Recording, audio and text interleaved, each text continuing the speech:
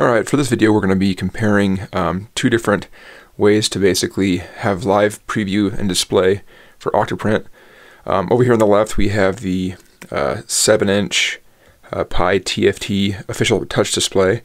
Basically this is a housing that I made to hold both the Raspberry Pi that runs OctoPrint as well as this touchscreen display, which is a TouchUI plugin to basically display print progress. You can actually load files directly from here, modify the other aspects of the print. And then over here on the right, we have the Android app Printoid. Essentially, this is again, this ties directly into OctoPrint and displays all your relevant settings, has live webcam streaming, stuff like that. So we're going to kind of compare both of them.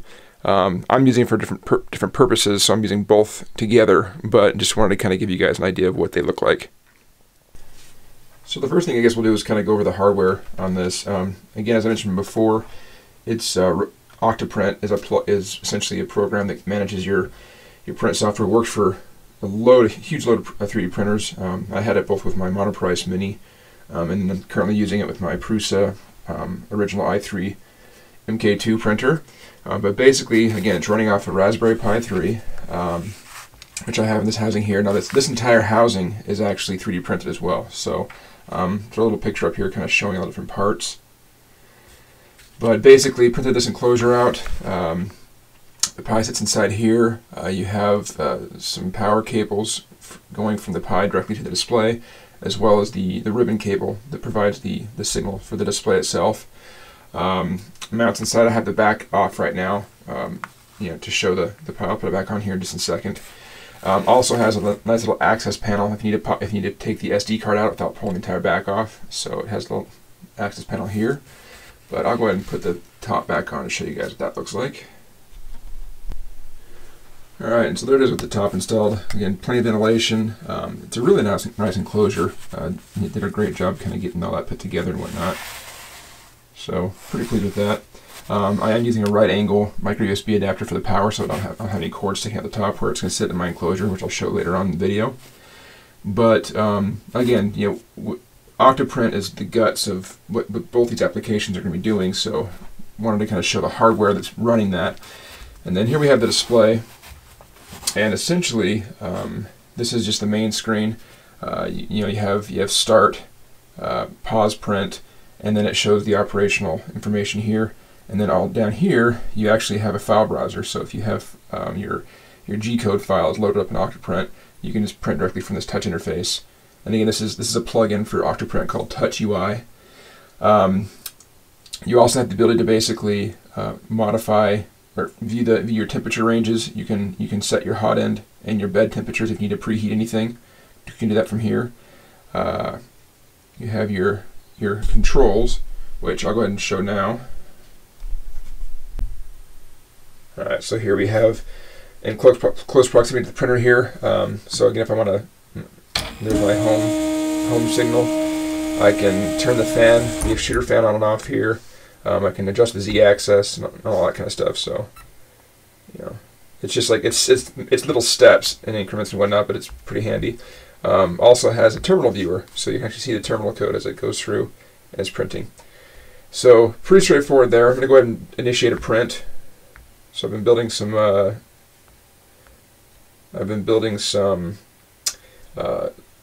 extensions for my 3DR Solo. So I'm just going to go ahead and print off this little pole here as an example. So that's loading up. And so as soon as I load it, it shows the file name. Let's see if you guys can even see this here. It shows the file name.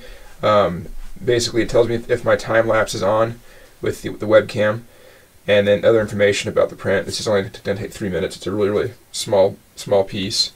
And then if I go over the temperatures, you can see that it's currently the bed is increasing in temp up to 60, and then based off the G code, and then my hot end will hit about 200. So it gives you a little graph here. I'll try to zoom into that so you can see that better. Alright, and so yeah, so it shows the blue line is the bed temperature, and so it just spiked there, and it's going up. It'll take a hot minute here for everything to heat up, so I'll go ahead and pause this until the printing gets ready to start. While that's heating up, I'll show a few other functions here within the TouchUI.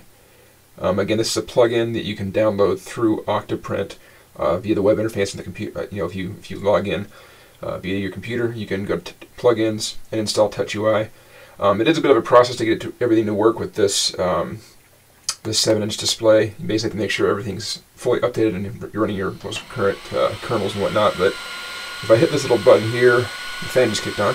Hit this little button here. A few other options shows your connection, if you're connected or not. You have access to the time-lapse videos that are stored on the device, which is kind of cool.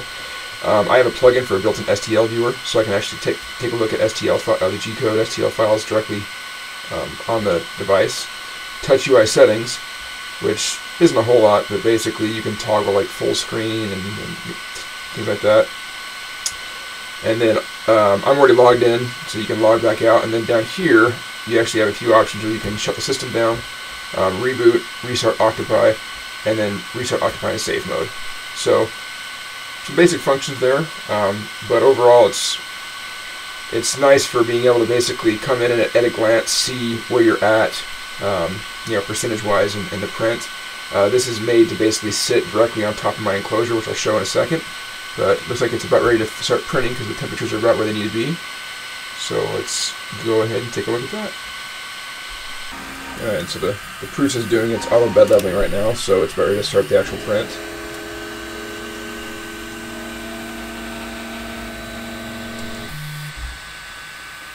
And so you can see now the display is showing it's at 4% completion.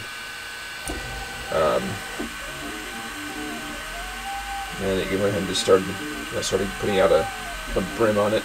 So go ahead and pause it and let it get a bit farther. And again, I can control this from here. Obviously your actual print controls are disabled when the print's going, but I can pause a print directly from this menu, or stop it if something isn't going right. So say I look at the web stream via my phone, see that the print screwed up, and come down and just hit the stop right here, turn it off. Again, the terminal code's going while this is printing. And again, so we're at about 66%, and you get a nice little progress bar here telling you the status of the print. It tells you how many minutes are estimated total, how many minutes you're into it, so you can get an idea of how much time you have left. So we'll just go ahead and wait to the end here. Alright, so now we're at roughly 98%. It's getting ready to finish up here. And it's done.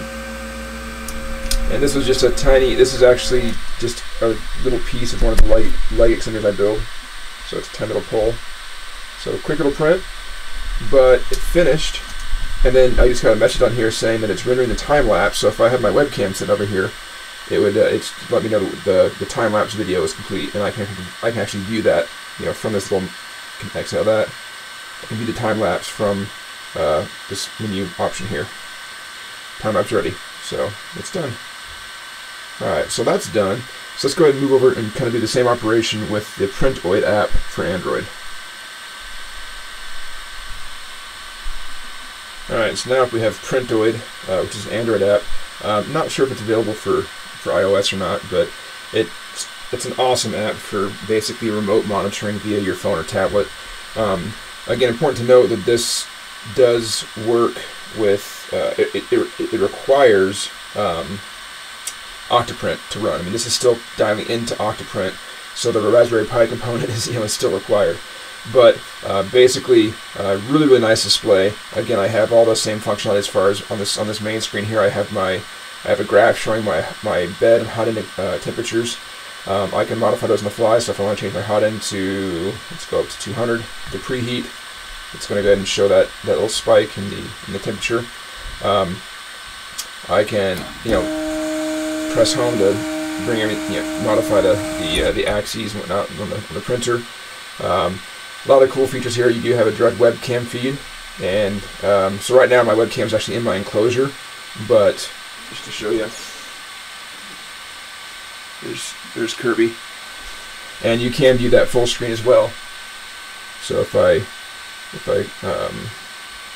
go here and go expand video, I have my webcam set right now to basically feed this at 720p, so shows everything as you'd want it. Minimize that, And again, I can actually print directly from here. So I'm going to go back to my overscreen view. I'm going to go ahead and click on the drone parts. They're so low. A little bit easier to navigate on this just because it's just the touch interface on this is a little nicer than the other screen. But I can select the file, shows information about it, estimated print time, hit print, and basically loads it up. Deactivates my controls of the printer itself as far as the bed movement, but the extruder and the hot end, you can see they jumped up to where they need to be based on the G code, and now you have your progress. And it's saying estimated time 7 minutes 45 seconds. Alright, and again, so now we have the active print. It's, about almost 25% complete. And the cool thing is from here, again, I can switch. If I have my webcam looking at this directly, I can just hit webcam there. It would show the print directly next to that. From here, I also have a few other settings. You can modify the theme. You can look at some. It has some basic commands for the OctoPrint itself. Shut down, reboot, restart system. Again, it stores your time-lapse videos, so you can actually plan back directly on the device, which is pretty awesome. And then it also has a built-in OctoPrint web app. So if you want to see the actual web interface, the same that you would on the computer, it actually can pull it up from here. And so just like it displays on your PC. So that's pretty great as well. But if you go back to the home screen here, and show where at print-wise we're getting pretty close to finishing up here. We're about halfway done. Alright, looks like it's about ready to finish up here.